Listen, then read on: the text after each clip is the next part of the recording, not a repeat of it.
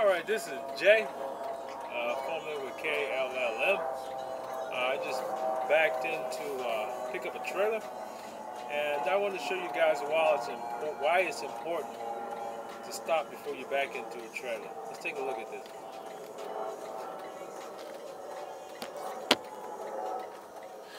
Okay, when I backed up into this trailer, you can see it's kind of get a closer look at this. You can see how high that trailer is. Now, if I were just backed up into that trailer, this is what you would call a high hook. This is when you back up and a kingpin slides over the fifth wheel and you're stuck. Alright, that's why it's always good to stop after you get those first two wheels under the trailer. Take a look, check the height, make sure you're lined up before you kind of back up. I've seen people do it all the time, just back directly in and just hook on in there. But it's always good to stop, get out, and take a look.